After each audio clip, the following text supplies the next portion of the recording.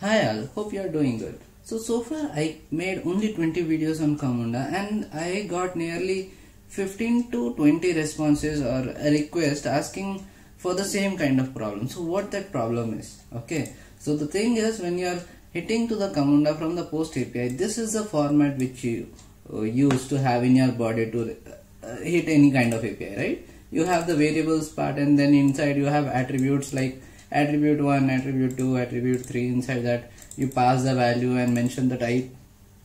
Along with that you pass the business key. This is not a mandatory, so let's just keep it aside. Okay, so you pass this kind of thing. Okay, this is well and good, this works absolutely fine, no loss in this. Okay, but suppose you have an application which is a camunda engine working fine. Okay, now you have another application from which you want to call one of the API of the camunda, like you want to call a camunda API for decision evaluation or for I can say a workflow initiation, that sort of thing. Okay, so when you are calling from some other application to the camunda engine, in that case, like when you are hitting, you need to send the body in this format, and it is difficult, right? Because if you have 100 variables, if you have 200 variables, 300 variables, will you write a type string, type integer, type long, everything? No, right? So today what we are going to see is like, okay, now if you can see, this is how we are going to pass and we are going to create. So let me execute this first and then we are going to see what are the steps in which we are going to learn today. Okay, so let me first hit in the traditional format.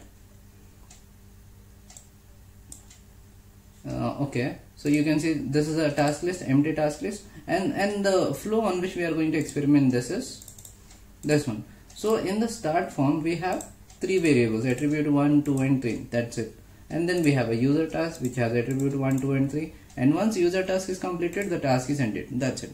I don't think I need to show how to make this because you have followed the playlist, and this is like very basic thing. Okay, so this is what I have deployed, and if you can see here, process definition, native Json demo, and this is our workflow. Fine, right? So this is the traditional way of how we hit it. Let me refresh it. You can see native, right? Claim, complete. So this is how it traditionally works. Okay, now if I want to hit in this format, let me hit this as well. Send. You can see one more task is created, so I'll simply click and complete. So this was just to show that it works. Okay, now what are we going to do today? So we are simply going to convert this format into this format, and before proceeding, let me tell you that this process is like you will make one time. Okay, so the complete process, there are suppose 5 steps in this. Okay, so the 4 steps will remain same for any kind of data type, any kind of POJOs, any kind of request you say. The only thing that will change is the POJO of every time, because this time we have 3 attributes, next time we have 100 attributes. So for them you will be creating their own POJO classes. So that is the only thing that you will be creating for different kinds of requests. Remaining 4 steps will be like only one time effort. Okay, so that is one thing. And some people would say that we have a runtime variable, we can create a runtime variable, then get the camunda runtime variable, and then in that we can mention, okay, this is the attribute, this is the key, this is the value, and we can proceed. Yes, that we can do, but only provided that our camunda engine and our application is same. But here it is not the case. Our engine is a different application, and the application in which we are writing business logic is a different application. Okay, so the only thing that we are going to today is what are those steps with the help of which we are going to convert this type of body into this type of body. Okay, so as simple as that, we have only 3 attributes and we pass it. Okay, let's move on to the coding part. Regarding the workflow and UI, this is going to be our output. Now getting back to our coding part. So if you can see the green color files, okay, these green color files are the files that we are going to add. Okay, the only thing that I want to say is this Json demo request DTO, which is having the attributes, right? This is the POJO class of my request. So this request is going to change for you guys, but remaining all that is this, and here I am simply trying to call a business logic, that's it.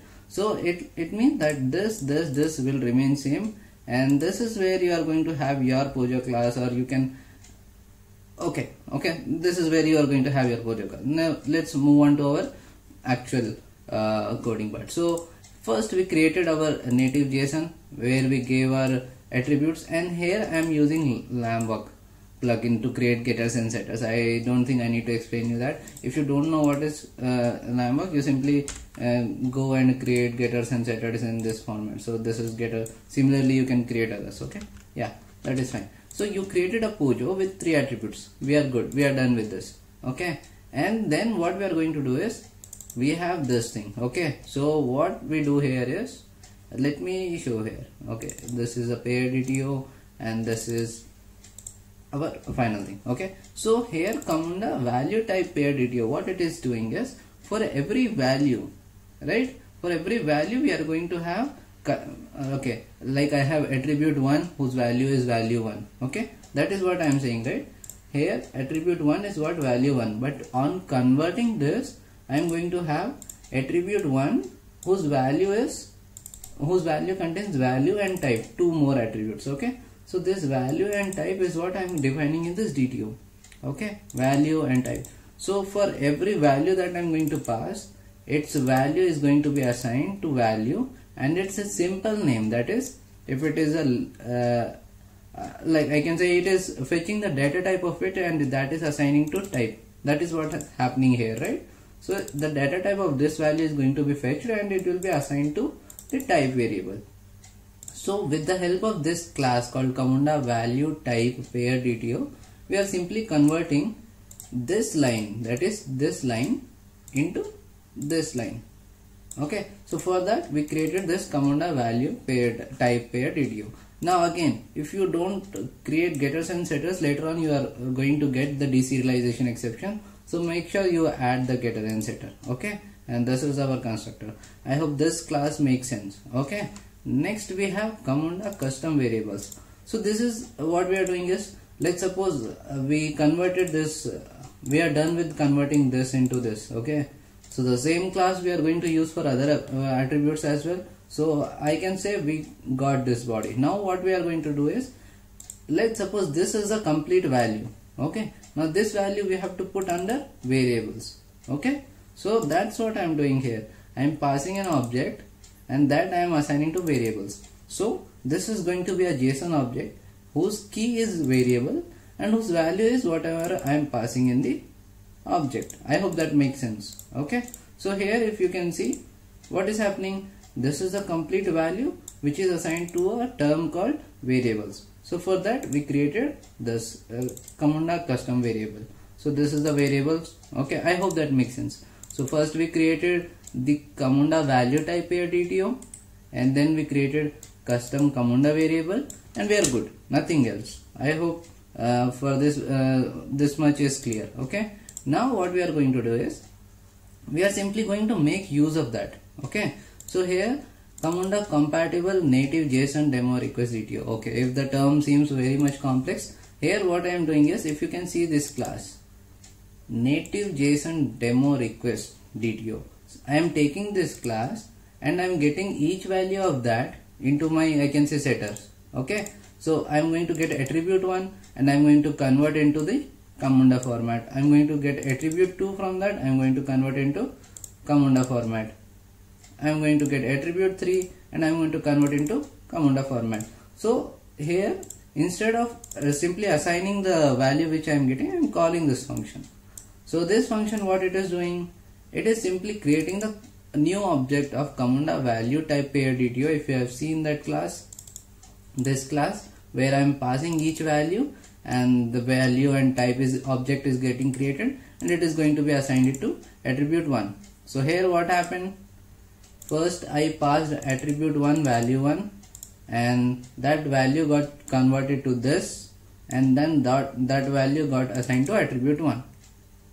Okay, so I hope this makes sense. So let's say this is the complete value which I am getting out of this create value type pair, and that is going to be assigned to attribute 1. So if I can say this camunda compatible native JSON request DTO is nothing but this much part. Okay, I know this will be like kind of confusion, so you can pause, you can rewind, you can see it again, and try to do hands-on along with the video. But once you do it, you will get to know, you will get a clear picture. Okay, so at the end of this class execution, we are getting with this much value. Now after that, we are going to simply assign the object of this class and create a new object of custom variables. So on creating a new object of this, basically we are passing the value that we had to variables. So that's how we are getting the required, this much object we are going to get it. Okay, so I hope that makes sense. Now how am I using it? Okay, so basically I have a controller. Let me close all the unnecessary classes.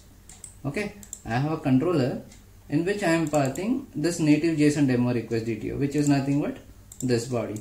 So I am passing this complete body, and that's it. And then I am calling. This code will be available on the GitHub. I'll post the link in the description. So basically, that body I am passing it, and I am calling a service. So this service is going to do what?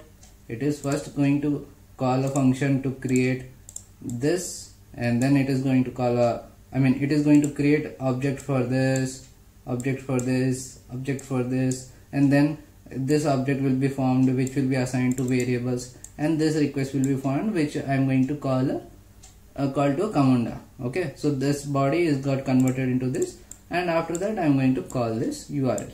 Okay, not that one. Yeah, so let me show you what is happening. So here we got the body, and then I am calling a function which I have defined in the camunda request service. So this request service is like just making use of those model classes, nothing else. Okay, now in this service what is happening, this is the request that I got.